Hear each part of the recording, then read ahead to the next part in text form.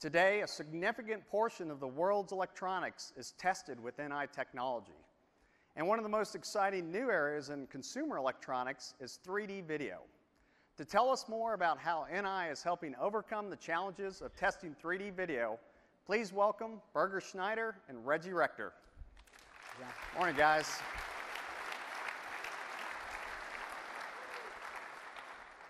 3D video is redefining the way we enjoy movies in the theaters and in our homes.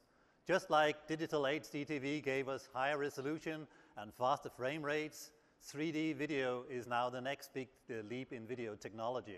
So, Birger, can you tell us a little, though, about how does 3D video work? Well, in the theaters, they use passive glasses with polarized glasses, and they are low cost. But in the video area, the most common and the most successful implementation is using active shutter glasses like these. This will give better viewing performance to the viewers.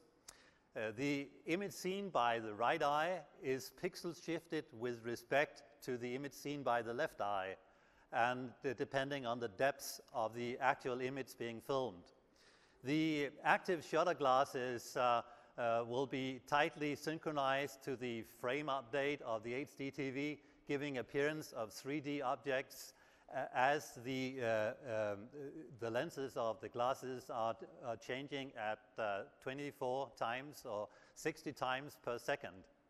Now, because this is such a new and complex technology, there's no precedent and no test solutions available for 3D video until now. We worked with leading consumer electronics companies to create the first ever 3D video analyzer based on PXI and VideoMaster. In this demo here, we're testing one of the latest Blu-ray players to analyze its 3D video quality. Now, John, while you're getting your glasses set up, I'm going to quickly acquire a 3D frame from the movie being generated on our player. For those in the audience, you can see both the left and right image that were acquired by the VideoMaster software. If we were to analyze the waveforms of these two images, we could actually see the pixel shifting going on between the left and the right image. What do you think, John? You see those 3D objects? This is cool. Now all I need is a recliner, and could we pull up that ESPN 3D? Sorry, John, no recliners on stage today. And this fall when Nebraska beats Texas, you're not going to see that in 3D either. That's coming from a guy who's standing on a platform back there. We could probably go back and forth all day, but in the interest of time, we'll move on with the test sequence here. So if in my test sequence, I wrote, we have a series of tests that we can measure various parameters of the 3D video frame. We can analyze the 3D line timing, the image noise levels, color levels, and over 250 other complex video measurements, all in about 1 second.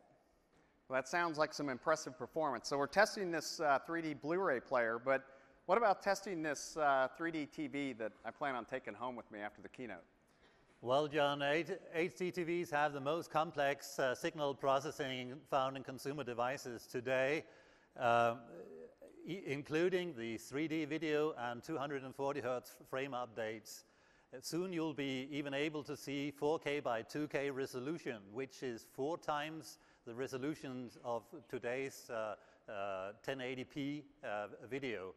However, as a consumer, all that we care about is how good it looks on the display. And to test display video signal quality, NI Alliance partner Alphamation created their Flex Media solution, which is based on the NI Flex Rio platform. So here in this demo, we have a set of HD TVs that we're going to test using the VA01 analyzer from Alphamation. Birger, if I could get you to power on each of these TVs, we'll go ahead and start up our tests.